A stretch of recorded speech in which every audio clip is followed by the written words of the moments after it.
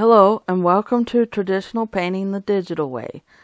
This is where I use digital painting apps to teach traditional painting techniques. This is part 4 of my look at the new brushes in Rebelle 4. And in this video we're going to go ahead and finish up the painting that we've been working on. And here I wanted to go ahead and see what would happen if I use the thick dry brush to add some snow, the final highlight to the snow. And so what I wanted to do was get a lighter color. Now you don't want a pure white here, but sort of an off-white orange or off-white with a touch of cadmium yellow or cadmium orange if you're doing this traditionally, and so that's the effect that I want to try to get here. And I'm using the thick dry brush, and what I'm trying to do is make little curved a look of little curved humps in the snow.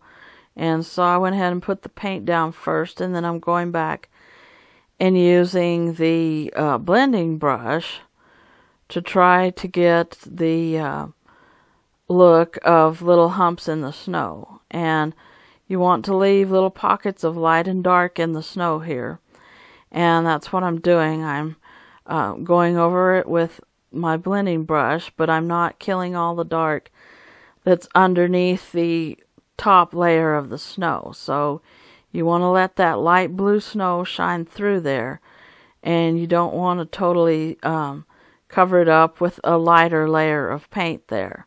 And so this is working out really well. The blending brush is letting some of the underpainting, we would call it, that's the first layers, it show through underneath the light snow. And I'm using sort of a round curved look because we want it to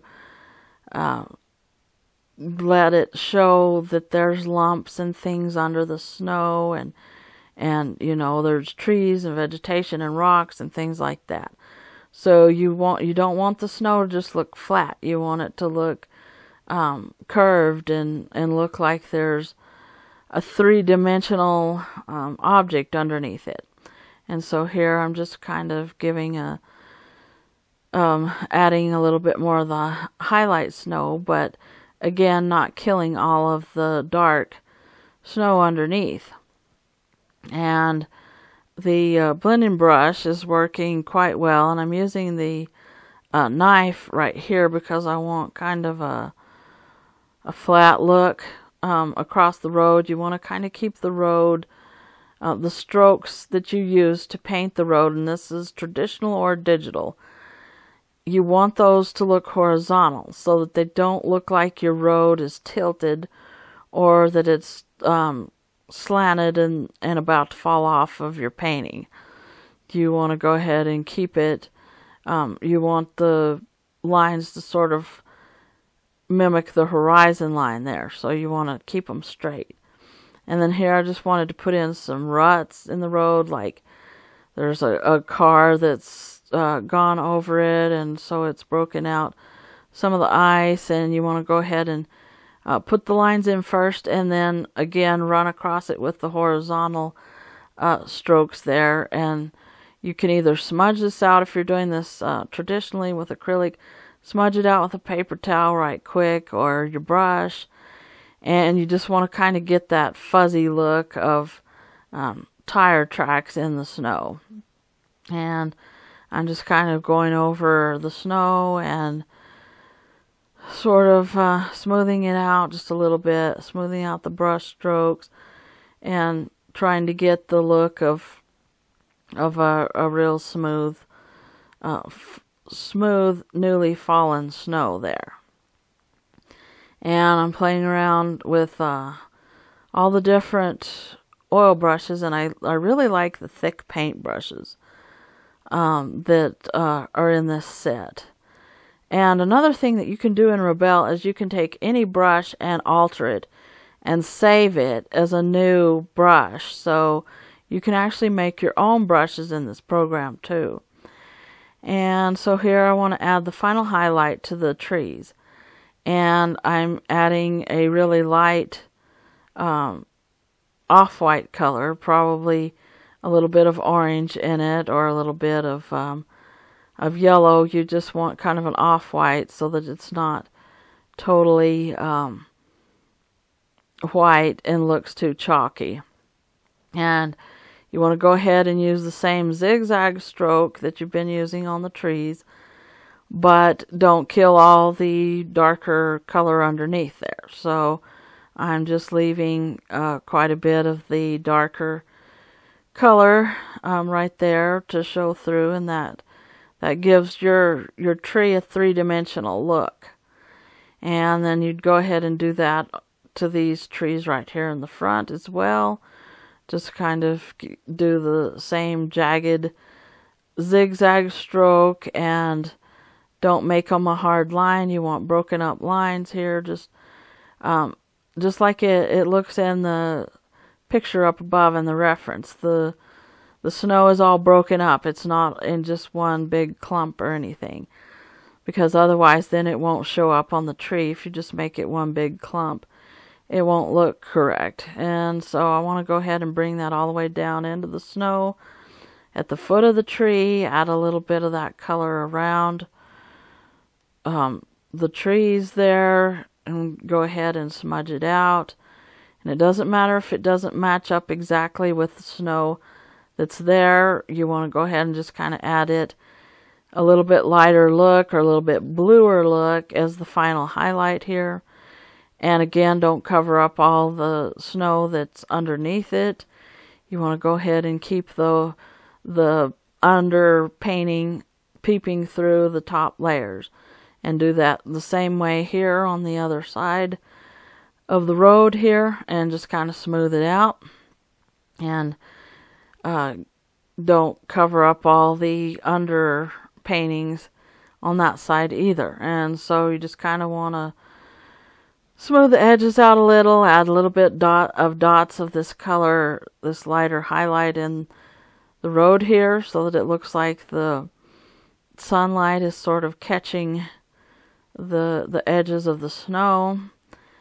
And just kind of go ahead and pick and choose the places that you want the highlights to be in your final painting here.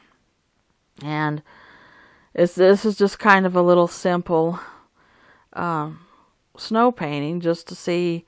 I just wanted to test out the brush strokes and just see what all I could do here with this program. And I want to kind of add a little bit of some fog to the background here. And if you do this traditionally, you would just take a real thin watery glaze of paint and run it over the back here. And this is what I'm doing here using the airbrush function in Rebelle 4, because I just want the back of the trees in the back to look like they're in kind of a mist. They're a fog, that maybe it's fixing to snow again or something. The clouds are going to move in and snow again. So I wanted kind of that foggy, misty look.